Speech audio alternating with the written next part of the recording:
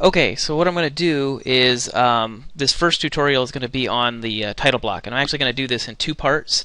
So part one will be laying out the basic size and the basic putting in some of the static text information on the title block, and then part two is going to be adding in the tags and the shared parameters. So we're going to have to use shared parameters for this title block, and I'll explain kind of what shared parameters are and what they're used for, and then how to put them into the project. So to start out, so let's go to our handout on Blackboard. And so this is our title block here. This is kind of what it's going to look like. We're going to use a 24 by 36 title block, and then we're going to lay it out. So these are going to be basic, some pretty basic lines putting on there, and then we're going to start adding some static text, which is basically just kind of headings for the project name, project number, issue date, those sorts of things.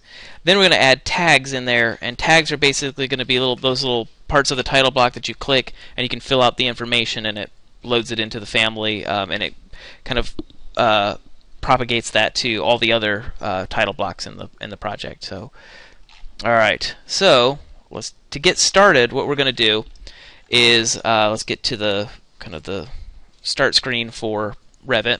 Alright, so to start this thing out, what we're going to do is we're going to go a new family. So our title blocks are all families. So I'm going to go to new, and what I'm looking for is I've got a couple templates here for title blocks. So I'm going to go to title blocks, and we're looking for this this D36 by 24. Alright, so I'm going to open that up. Alright, and all that's basically going to be is just a big rectangular just a series of 4 lines, and you'll see that if you measure it, that it actually comes out to be actually 36 by 24 by 36. Alright, so this is basically what we're going to start off with, and the first thing I'm going to do is I'm going to save this real quick.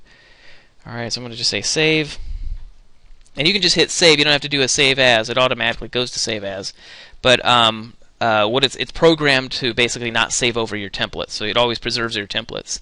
So it's going to save this one as an RFA or a Revit family file. So I'm going to call this Brett's title block.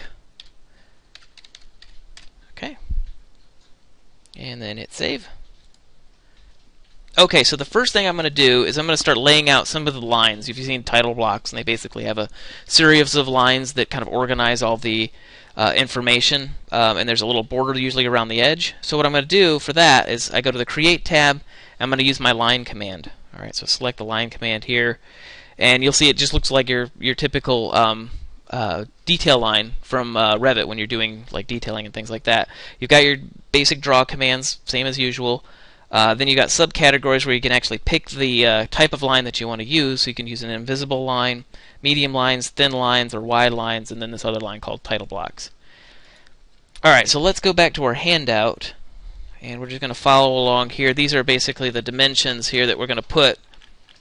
Alright, so all these lines here, see this little border around the edge, and then all this information over here to the right-hand side, that is going to be all just line information. So I'm just actually going to pull this over to the other screen so that I can see them both.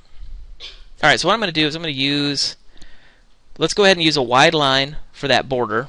Alright, so the border is 1 inch from the edge, so I got to offset 1 inch from the edge. So to do that, what I'm going to do is I'm going to use the rectangle command, and I'm going to go 1 inch for my offset. So I'm on the options bar, go 1 inch. And I'm just going to basically create a rectangle from the outside corner to the outside corner. Now notice it's offsetting to the outside, but if I just hit the space bar, it flips it to the inside. So that basically gets me my my border. Alright, so just use the rectangle command with a 1 inch offset. To invert the offset to the inside, I just hit the space bar, and I use wide lines for that one. Okay, I'm sorry, where's the wide lines part? Oh, I'm sorry. Go to Create, Lines, and then you've got your subcategories here, and then pick wide lines from there. Okay. Yeah. So we're creating the offset outside of the 24 by 36? No, inside. Hit the space bar and it'll invert it. Yep. Okay, so then my next series is going to be a line going vertically 2.5 inches away from that 1 inch border. Now for these lines, I'm just going to use my medium lines. Alright, and this one I'm going to use pick lines. Alright, so I go medium lines, pick lines. I'm going to change my offset to 2.5 inches. Oops. Okay. And pick lines there. Alright, so I've got my, this is my title block over here. And I'm going to put in another series of lines. And I'm basically just following off of that handout. And let's just go to pick lines and an offset. So this first one is 2.5 inches down. Alright, so that's 2.5 inches down. And I'm just going to pick that line. I'm going to just slide this endpoint over to line up with that edge there. Alright, so that's 2.5 inches. Let's go back to create line, medium lines. I'm going to use the pick line draw tool. And the next one is 6 inches down. Okay, the next one after that is 5.5 inches down. So change that to 5.5. Alright, then the next one is 5 inches down.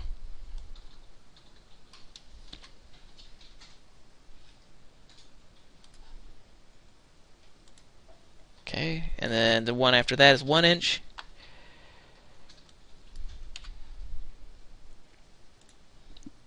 And then after that it's a 1/2 inch.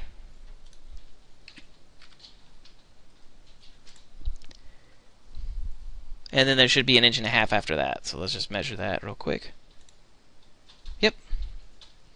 Alright, so this is basically kind of the boundaries of that, that title block. And so what you're going to have in here is, when we're finished, is that, like, up here you would put the architect's seal. You know, up here this would be your firm logo, or, you know, information on your firm there. And then this is be the revisions section over here. Then this is kind of the area down here would be the sheet number, scale, drawing title, and then some of this other information there. So feel free, if you guys want to, for the firm, where it's this area here, the space right here, where you'd put your firm logo, if you guys have one or something you've created in another class, or just make up your own fictitious architecture firm, if you want to put that in there or something like that, or even your own name, that'd be fine for this project. So so feel free to do that. And then, so the next thing that we're going to do is then put in what I'm calling static text. This is basically when I like when you have tags, you can double click on the tag, and you can fill out information on the tag, and then it puts that on every sheet. The static text that I'm referring to is just this text that doesn't do really anything. It's just text that's going to sit there and do nothing. And oops, let me scroll to it on our handout. All right, so this stuff here. So the project name, project number, issue date, and then what we're going to do later is, then inside here we're going to put a tag, and that's going to be where you click in there and then you fill out the project name. So this is my static text, so let's put that together right now. Alright, so per the handout, what we want to do is we're going to create, we're going to use a series of just plain old text, so using just the text command here, and we're going to use 1/8 inch Arial text for those spots there, all caps. Alright, so I'm going to go in here, and let me think here. What was the first one? Project name. Alright, so I'm going to go to my text command. So I go to create and then text. Alright. Yeah, 1/8 inch. So let's check. See, this I just got, by default I've got just yeah, 1/4 inch. So we're going to have to create a new text style here, or a new type for that. So to do that is basically we're just like we create new doors and new windows and things like that. We're going to go to edit type. Alright, so I'm going to start with this text note 1, so edit type, and I'm going to say duplicate, and I'm just going to call this 1/8 inch Arial. Okay, and then hit OK, and then all I got to do to change that to 1/8 inch Arial is down here where it says text size, it says 1/4 inch. Let's change that to 1/8 inch. Alright, and then hit OK. Alright, so now I'm ready to kind of put that stuff in there, so let's just kind of drop it in. So, project name, oops, all caps, sorry.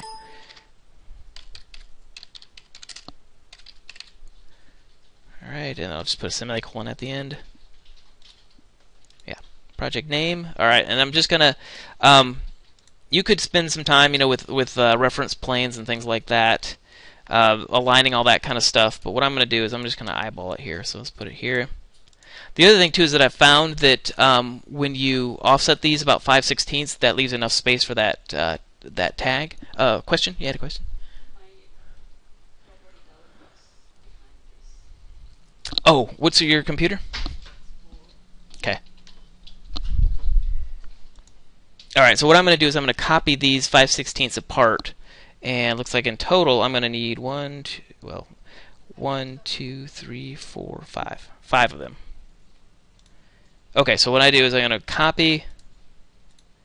All right, and then 5/16.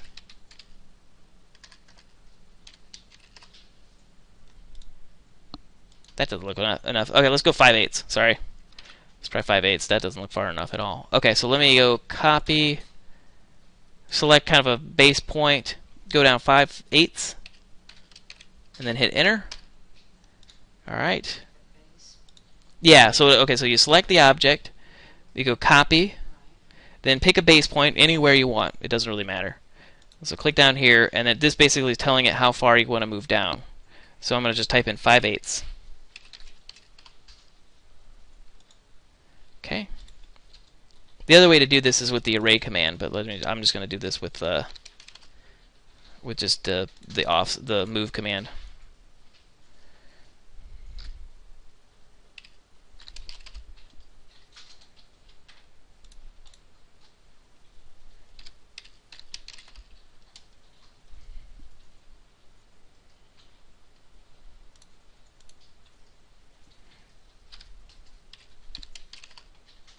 Okay, so then what do we have here? So I got 1, 2, 3, 4, 5, 6. Let's go back here. 1, 2, 3, 4, 5, 6, 7. Ooh, got a little bit more. Well, maybe 5/8 was a little short. I guess you could go, instead of 5/8, I'll just go to 3/4 of an inch. I'll try that.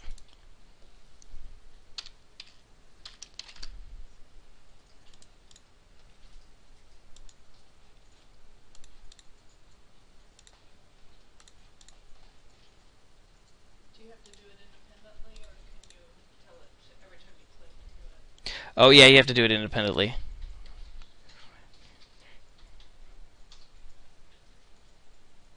Okay. So once you get those guys in there, and then actually I'm going to fill in a couple of these other ones down here. I've also got sheet name, scale, and sheet number, so let me do that. Alright, so let me copy another one down.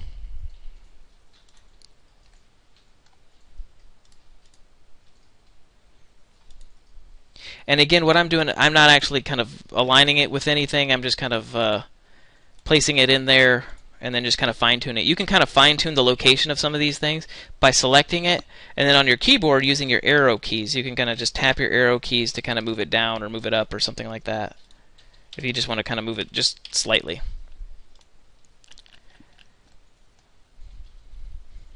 Okay, so the next step after that is to go back in and edit each one of these so that it matches what we're doing on the assignment handout here. Alright, so it's going to be project name, project number, issue date, drawn by, checked by, file name, so on and so forth. So let me move this over to the other screen, and I'll just start editing that text. Alright, so project number.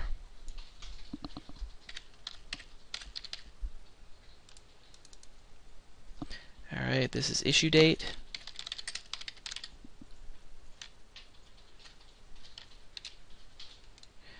Alright, then after issue date, it's drawn by.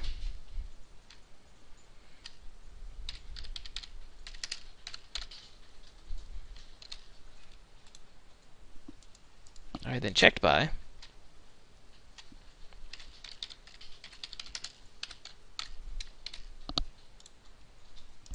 And then file name.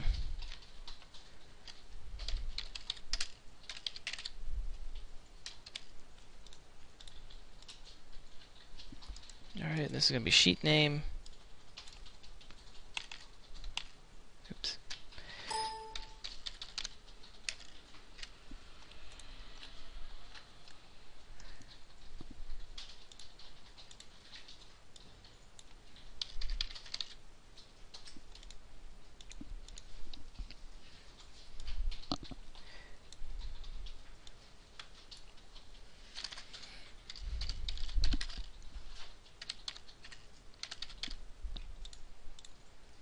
and I'm just going to move that up to the top. Okay, so at this point you should have just your static text and your title block. So you have your boundary of your title block, then you've got these lines on the inside to kind of categorize all this text information in your title block, and then you should have your static text basically placed in your title block. So then the next step that we're going to do in part 2 is add in the tags, and then add in, there's a couple of them that we're going to have to make out of shared parameters, and I'll show you how to do shared parameters, and then we'll have to load that into our project file. So that'll be part 2.